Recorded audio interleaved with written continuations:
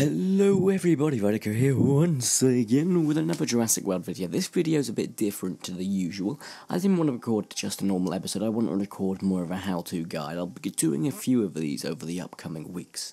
In these how-to guides, I'm going to tell you how to get the resources you need to get the thingies you want, like this big flying, look at it, thing.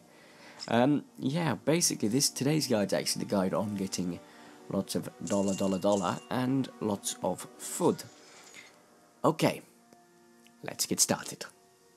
Okay guys, what I'm going to do is step one is show you all the best things you need to do when you're lower level. Lower level is nothing, just play the game as you would. Play the missions, have fun, do what you want to do.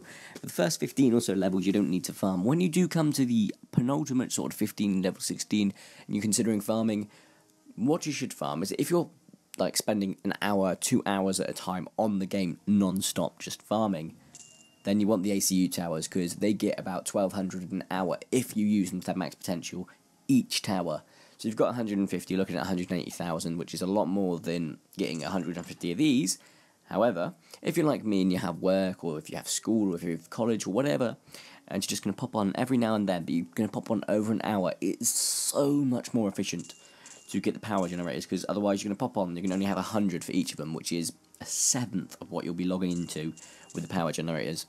And the great thing with the power generators is they are only one block big. That's another reason why I would not recommend any of these ones, even if it's just a 2 hour one. The Triple Crown Hotel is taking up 4 spaces, okay? So you could get easy 4, I think it's 4, let's just confirm.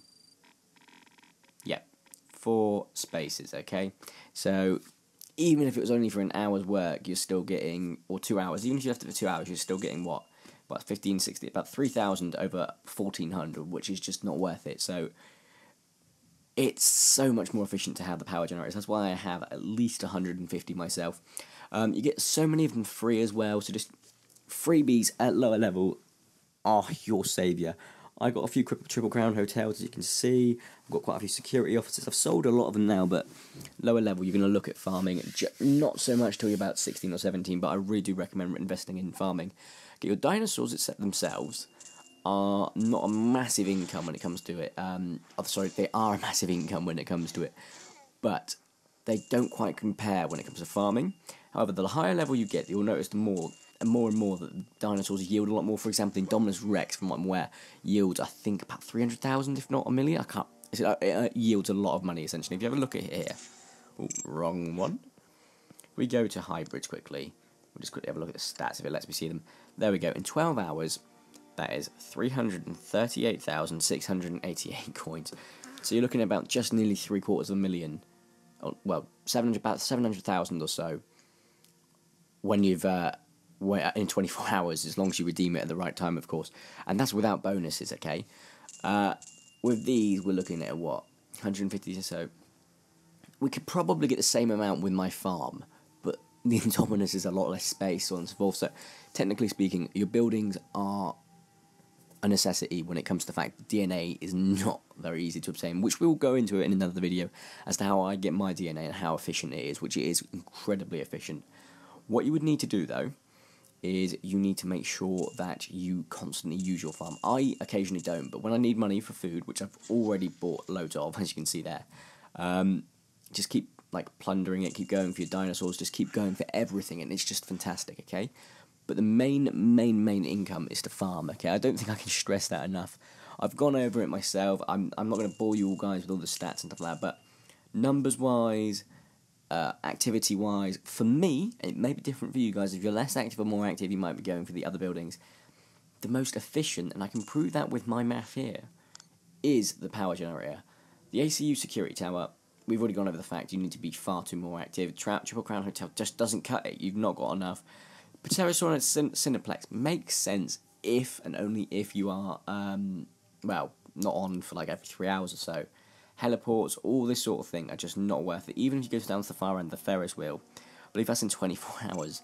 That might be good to have 1 or 2 of just to have a little boost every day, but otherwise you're not going to be getting much money because, over time they're going to be getting less per minute. So the more expensive the building, they actually earn less in the short period, which is quite a shock, but that's what they've done that so that it spreads out. Essentially, if you could have something that earns at the pace of the ACU Security Office, but like not having a limit, you'd make loads of money, but it doesn't work like that, unfortunately.